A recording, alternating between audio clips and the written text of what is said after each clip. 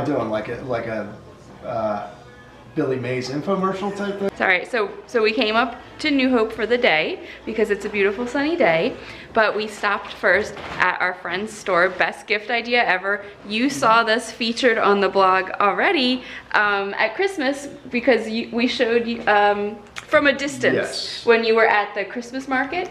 Yes. So what is your business that's the best gift idea? So we are in the business of letter art. We have over 350 various pictures of found letters, and we mat and frame anything from 3 to 12 spaces.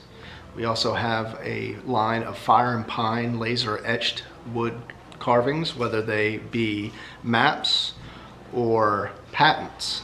So come on up, just lay them out on the table, we'll go nuts. We'll get crazy in it. Yeah, and there's like very creative ideas. I'll show you some of my favorite letters. Yeah, like this is a letter M, which I wouldn't have thought to make a fountain a letter M. Just pulled into New Hope to the parking lot that we like. It's right here by the river. Sometimes there's like ducks and stuff. It's cute.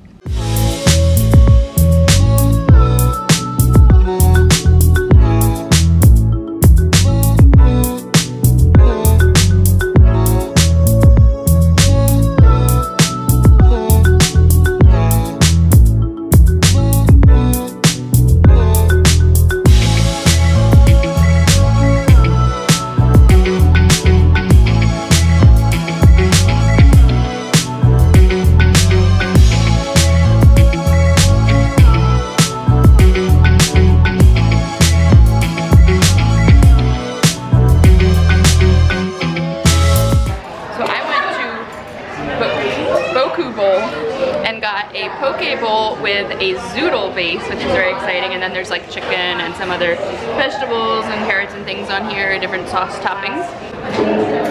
And what did you pick up from the Pork Shack? It was the pork whiz. So it's like a cheesesteak, like a pork. Like a cheese whiz, a whiz with. Okay.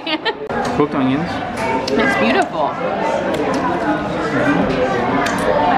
Yes, have whiz, we'll try. Okay, so what did you think of the Ferry Market?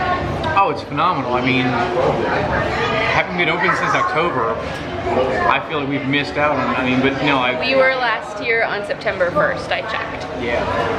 So I'm glad since October it's operational, still clean, and yeah, everything's clean, brand new.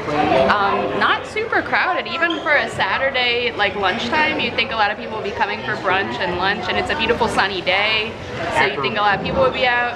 After the snow last week. Yeah, after it's snowed for the past month, so you'd think a lot of people would be out and like wanting to get lunch or brunch, but it's really not packed, or yeah, it's not crazy at all. But we were just talking about how there's a lot of these kind of like indoor like food court market things lately, like the Pine Street Market that we saw in Portland. There's a new one in Philadelphia. Where else did we just see? Oh, there's like that Brooklyn Food Hall. So there's a lot of these kind of like indoor, like multi-vendor food court sort of things popping up now. I guess that's the new hot food trend.